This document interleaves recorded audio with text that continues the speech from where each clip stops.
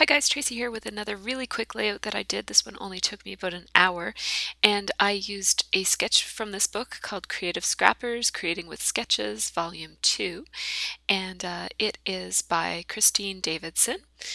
And so there's just a couple of shots of the book in case you want to pick it up. It's on her website, which was right there. I'll put that in the information. And this is the sketch that I've decided to use, and I'm turning it upside down because I want the title over on the left. And it was inspired by these two pictures of my daughters wearing their fashion glasses, and also the hipster glasses wood veneer that came in the hipster collection from Basic Gray. These are all papers from the Studio Calico kit, and I've already cut into most of them. These are all my favorite papers, and so I've already cut up most of them, but I really wanted to bring this color combination together again with the blues, the two different shades of blue, and then the red as the accent. So I'm going to start by using this as my background paper. This is called Dots and Loops, and it's by Studio Calico, came in the kit. And then I have all of these other scraps from actually I don't think this one is a scrap. This is Dear Lizzie from the Lucky Charm collection, one of my favorite papers from that collection. And so I'm just cutting a large rectangle out of that one, and then I'm going to cut another more horizontal rectangle out of this one, which is from crepe paper. It's from the Pier collection. And now I already had some cut into this piece of paper, so I'm just kind of working with what I've got left, and I use my ruler to tear it just so it has a bit more interest. And I'm gonna make it smaller still so that it's more of a matte, I guess, for the photos, but it's got a little bit of extra showing because I love this paper so much I didn't want to cover it all up. So now I'm looking at how I might use this diagonal red paper. I'm going to cut it, but I don't think I'm going to use it. Yes, I'm going to end up turning it around and using more of the solid side of it. So I'm using my square punch, which I've marked the center on all four sides, and it just helps me line up for cutting banners. So I just cut it a little bit shorter so it doesn't stick out the other end. And this is a Stampin' Up! Stamp. It's just a whole bunch of glasses.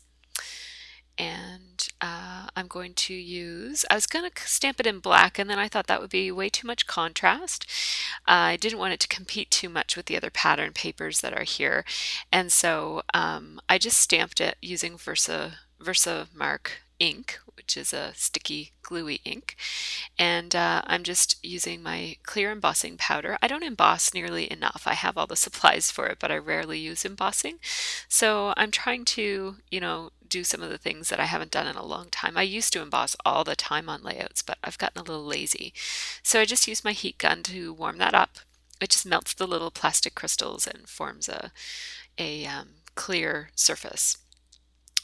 And now to make that stand out, to make the glasses pattern stand out a little bit more, I just chose a color of Mr. Huey's that is really close to the color of the paper. It's just a tiny, tiny bit darker. It's called Overdue. It's by Mr. Huey's. And so you see that makes a really subtle glasses pattern. I didn't want it to be too overly themey, so I just wanted to have, something besides the wood veneer that was glasses. So I'm going to outline these papers. I just use my Stampin' Up! Grid paper to do that, and I use the same piece all month. Usually by the end, the month is pretty arbitrary, but usually by the end of the month it's marked up enough that I need to change to a new one. And I've also left my little craft mat out too. That's a heat-proof, waterproof mat for using messy things. I don't use messy things very often anymore, so I don't get to use that very much. So there's my layout coming together, and you'll notice I'm really following the sketch very, very closely. I'm not being creative at all with this sketch, which, that's the beauty of sketches, is you can either use them as they are, or you can get creative and change them around a little bit. So besides flipping it on its upside down, I'm pretty much following this sketch very closely. What that does is it allows me to squeeze this layout in. I had to pick up my kids from the bus stop, and I just wanted to get one more layout in.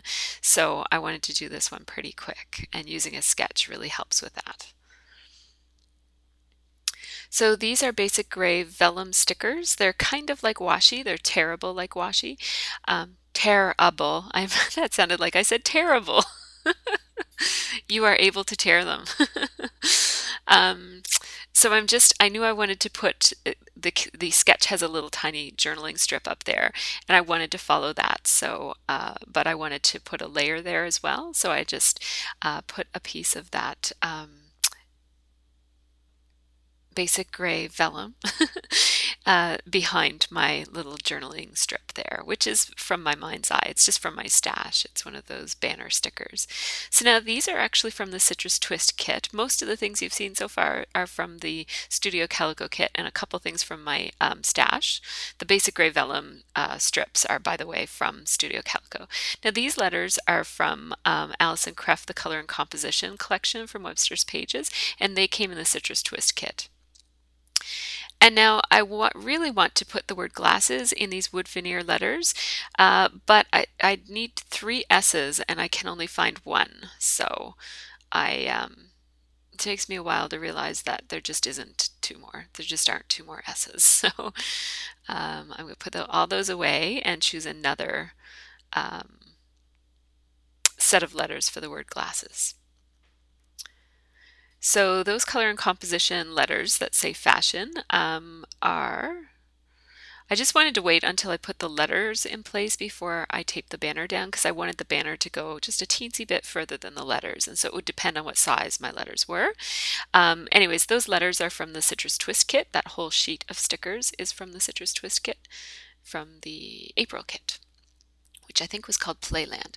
Now I'm looking in my stash of small letter stickers, and I'm looking for some tile stickers. So mostly October Afternoon mini markets are what I usually use. Pulled out a couple of different blue ones that match my color scheme, and I ended up going with these mini market ones that are blue letters on a cream tile. And I chose tile stickers because I knew that they'd be going over a fairly bold pattern paper, that bold stripe, and so I wanted them to be able to show up. These are my flare badges, and I keep them on a magnetic page that's from Spellbinders. I think it's for, or Quick Cuts. It's for storing your nestabilities or those sorts of things on. It's not all that magnetic, so I have to actually glue them down, but they pop off really easily, so that's how I keep them. Now I'm just layering a bunch of circles. I have a Martha Stewart gold label, and then I put one of those Color and Composition the love stickers from Color and Composition, and then I just use pop dots to layer that whole thing over a Dear Lizzie Lucky Charm sticker. Picked out that Hello Flare badge from my collection. That's from Life in Bits and Pieces. It's up there by the journaling strip. And now this is an Echo Park label sticker that I'm going to layer a couple of other things. I have that Lucky Charm kind of navy bluish sticker. And then that little camera journaling sticker with the camera on it is leftover from last month's basic gray kit stickers that came in the Studio Calico kit. Thought about using this arrow, and then I decided to put it back. So I'm not really loving that lower cluster. It's okay. I don't love it though. And then I'm kind of toying with the idea of putting a couple of layered stickers up in the corner here, but I'm not going to end up doing it. So I'm just gluing down that Hello Flare badge from Life in Bits and Pieces. Thought about putting some resin stars that came in the Studio Calico kit, but I'm not in love with them. They seem too bulky and big for this particular layout. I do like them, but not on this layout. Then I'm also toying with adding some more stickers, and then I just decided to go with a little assortment of circular shapes up here in the top, which is really what the sketch calls for. Like that's how the sketch is, so I just decided to stick with the sketch instead of doing something of my own there. So I'm using those Amy Tangerine puffy stickers, my Mind's Eye enamel dots, and layers of circular stickers and flare badges in order to do the kind of little array of circular embellishments. In the sketch, it's a combination of circles and stars, but I'm just doing circles on my layout. And I don't want them to stray off too far from the layout. I want them kind of pretty tight into the layout. Oh, I do put stars in. Those are Studio Calico stickers, and they don't come off the page very well. They're not cut properly, so you kind of have to tear them off the page. And if I were more fussy about it, I would probably need to trim them up with my scissors, but you can't really tell. So now I'm using one more of those basic gray vellum stickers behind the wood veneer glasses, which are also from Basic Gray. Going to put a tiny bit of journaling down here in the corner. It says, although you don't need glasses, you both love your fashion glasses. I'm going to use glossy accents to glue down some of those sequins that came in the Studio Calico kit. They're just like a bronze color or a copper color. They're not quite gold. And now I'm just going to add a couple of more enamel dots to the love sticker just to give it a little bit more dimension. Putting some stuff away, and now I'm looking for a roller date stamp to use on that upper little embellishment or journaling embellishment. I end up just putting the date with my regular date stamp, and I just stamped it a couple of times to fill up the space. Adding a couple more enamel dots just to finish it off, and some pop dots under that banner. I thought about putting that stamp there under the love circle embellishment, but I decided not to. Added one enamel dot to the heart in the word hello on that Life in Bits and Pieces flare badge. The other flare badges, by the way, are from the Dear Lizzie Lucky Charm collection.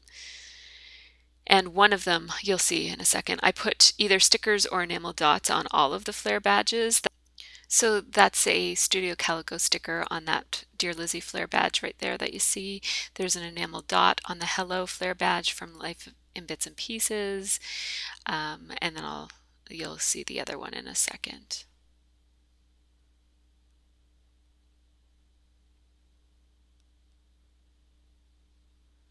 So on this flare badge there is a Maggie Holmes word sticker and an enamel dot.